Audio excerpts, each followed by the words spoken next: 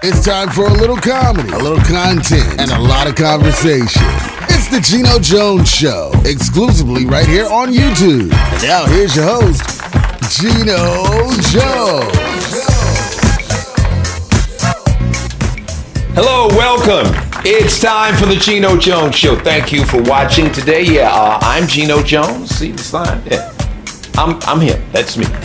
Thanks for watching. Happy New Year to you. This is episode 2. I'm going to have a sit-down conversation, part 2 of it, with my man TJ Phillips. He's a radio icon. We call the segment In Black or White, coming up in a few minutes. So, it's a new year, so how's those New Year's resolutions working out? Shawnee, how are your New Year's resolutions working out for you? Pretty good? That's my producer in the back.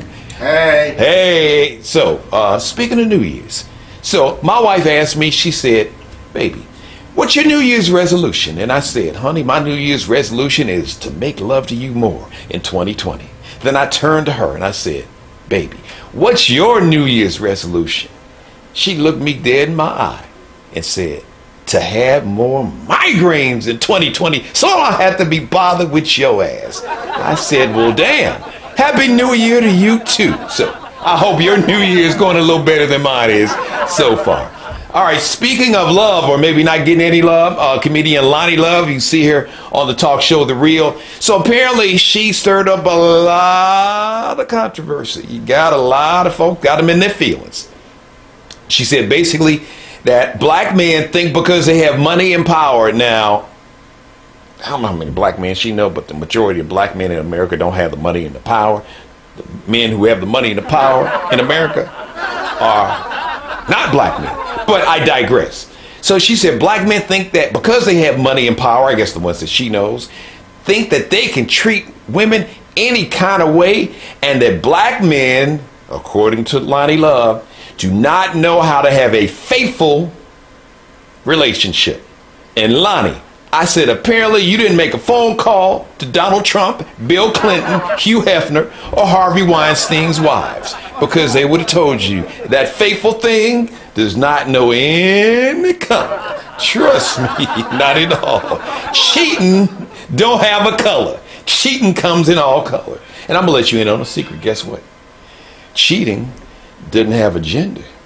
I wasn't always married. Now, I'm not gonna name any names to protect the guilty, but oh yeah, men ain't the only one to cheat too, ladies.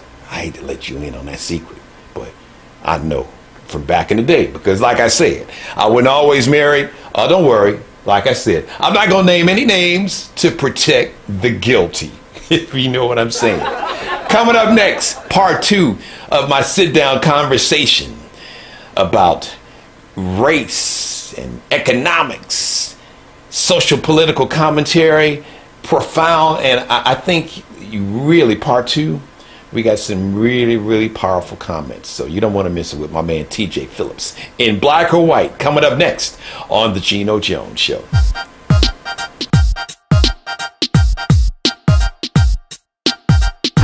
It's just a small group. Very small.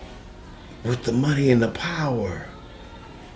And really, they trick us and make us think that the reason that your job got shipped over to Taiwan or South Korea or somewhere in Central America because it was a black dude or a black woman or a Mexican or a Muslim, right, or someone from right, the LGBT community, right, or somebody like that. But no, it was actually somebody that looks like you. Exactly. That sat in a boardroom with a spreadsheet and made decisions about your future.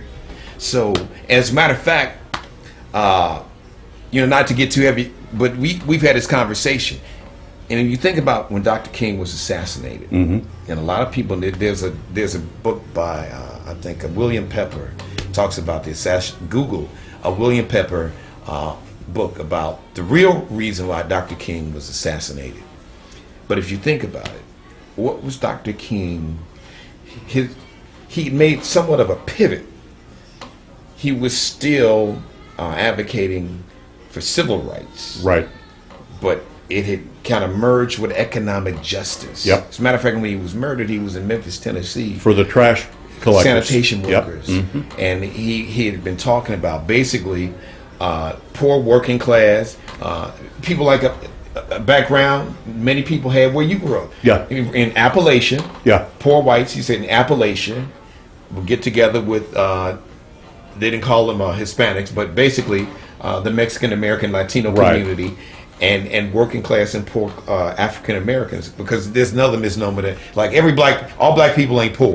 And all black people are not on welfare. That's a whole other conversation. But it's part of that narrative that has been fed. And it was like this whole poor people's movement when he was trying to build a coalition between the Appalachian white, poor working class white, poor working class African Americans, Native Americans, Hispanic. Right. That is when he became a threat. That is when he the people was assassinated. Yeah. So you can call it a coincidence if you want to, but it's just ironic that when he made that somewhat of a pivot, people said, wait a minute, hold on now. Yeah. This is going a little too far. Yes. You become a threat to me. Yeah, I got it. Yeah.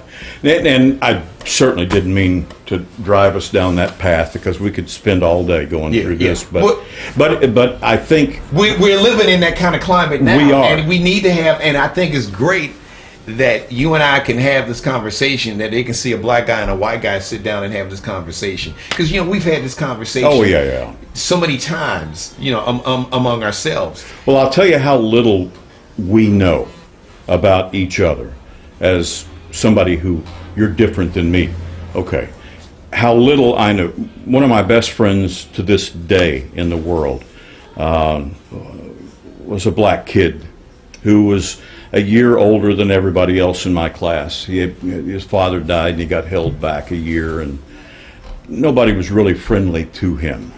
And he and I hit it off, and we grew up together. We lived life together. And I lost him for a few years when I went to the military and work and whatever. And I didn't realize until the last 10 years, and I found it out on Facebook, that and I never thought about it, he and I never went to a movie together, because the one-screen theater in my little town didn't. You grew up in Tennessee, in a small town in Tennessee. East Tennessee, yeah. Just was it east or north of Knoxville? Northeast of Knoxville. Yeah. Okay. So you were near the border, right? It was at the border. Yeah, there's Tennessee, North Carolina, Virginia. Okay. We're right up in the corner. In the mountains, you said? Yeah. Yeah. Okay. But that one-screen theater, the Miss Miller who owned it, would not allow black people and white people to sit in the same room. And I didn't know it. It never entered my mind that was going on. I did not see it because I didn't need to see it. I was taking dates and I was going to the movie and whatever. And you didn't think of no big deal. It's like, But they tore the theater down, and there was a picture of it circulating through our group. And I put it up and I said, oh, so many great memories in that place. And Robert responded, I wish I could say the same. Yeah. I was upstairs with the door locked, so we couldn't get down. With the door locked? Yeah, she locked it. I mean, if there'd been a fire, they'd probably I was just about to say, Yeah. But I didn't know, I didn't see any of that, even though I was living it.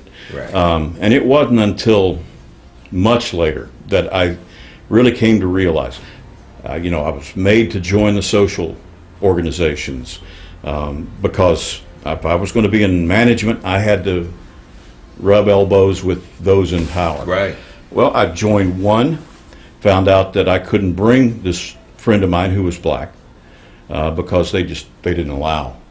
We can't. He can visit, but he can't become a member here. So I quit. And a few years later, I went into another social group organization. Good people, but no, you can't have we don't have black members. We can't do that. They got their own thing over there. So I quit that one too. And what I caught myself doing for a lot of years was walking away from stuff that I didn't like, not doing anything to try to change it. I just walked away from it. And it took me time to figure out, what kind of what I could do. So you realized, because now there's a term that's used, it's called privilege, which is real. Exactly. But there wasn't a term for it. No. You didn't have vocabulary for it. I didn't know I had it. Yeah. And you know what? You talked about history. I think that's so important, TJ, is that I'd recommend everybody, and I don't work for the New York Times, so they're not cutting me a check. They could. You know, you want to consult me and TJ. Yeah, we do it. Sign us up. The 1619 Project. Mm-hmm. And it really gives a real accurate, honest. Some people may be uncomfortable, but you know, the truth is there's lots of our history. Yeah. That should make you feel uncomfortable. Absolutely. Because I mean, and you can love your country. It's like you can love a family member, but be critical if you see them doing something wrong or mistreating somebody. Yeah. As a matter of fact, if you really love somebody, the true sign of loving somebody is trying to correct their behavior. If you see them going down the wrong path, yep. or if you see them hurting somebody, you're like, wait a minute, we don't do this and this. No, I love you, but I do not love this behavior, and it is wrong, and it is not who we are at our core. We correct the conduct, correct the character. But the 1619 Project, I recommend everybody read it. It was brilliantly done, and it basically traces. It starts with the first 20 or so African slaves coming over to area around Jamestown, Virginia, in August of 1619. It talks about how the slave trade in America was like the #1 industry, like what tech is now. It was huge. Or Wall Street. Yep. That's where they made their money. Slavery was the main industry in America. Right. And that's where America generated all of its wealth. On the backs of slaves. Right. From day one. And the genocide, because we can't forget Native Americans. You mentioned Native Americans. The genocide of Native Americans who were here. I'll give you an example of how history has whitewashed everything. Our concept of Thanksgiving, that these people landed and the Native Americans came out and welcomed them to their country, and they had the feast. About corn and turkey. And they had this feast of peace together, of thankfulness, and da-da-da. That never happened. No. That never happened. They would go out, and the settlers would go out and wipe out a community, a tribe, come back and celebrate with a feast. The Indians were never sitting there at the table with them. They were generally dead somewhere else. But that became Thanksgiving as we know it. And it's celebrating something that it was really ugly. Right. And you know? But that history that we talked about is so important, because that miseducation has allowed a small hand. I've said this for years, and you and I have had this conversation. Hate, fear, bigotry, racism, misogyny, sexism, homophobia, religious, like Islamophobia, is big business. Well, that's what keeps them in power, man. If you and I are fighting over anything, be it color or religion or whatever it is, that means they are in control. We can never get together as long as we're fighting over crap that they throw at us, and just to keep us pissed off. And the sad part is that we all have more in common than we do different. Absolutely. We all worry about, we want our kids to get the best education, and how can we come up with the money to send them to it. We want our kids to be healthy. Yeah. We want to make sure that if they get a cold or a cough, that we can take them to the doctor to make sure that they're okay. If we have elderly parents, we want our parents to live in dignity, live with dignity, and a decent quality of life. We just want to be the best versions of ourselves, and just be free to, as they say, just let me live, and let us live our life, and without fear of I don't want to have to fear when I see a police car behind me. Okay, am I going to live to get through this? Am I going to live to go home and see my wife and my daughter? And it's a different experience for you. I sort of say I can't even put myself in that place. I can't put myself in the place of a woman who's leaving the office after dark and walking through a parking garage to her car. I can't understand what she feels because I can't. No, but it can never happen to me. Right. But I want to make that woman safe. I care, but I'll never feel it. I'll never feel what you feel in the morning when you get up and look in the mirror.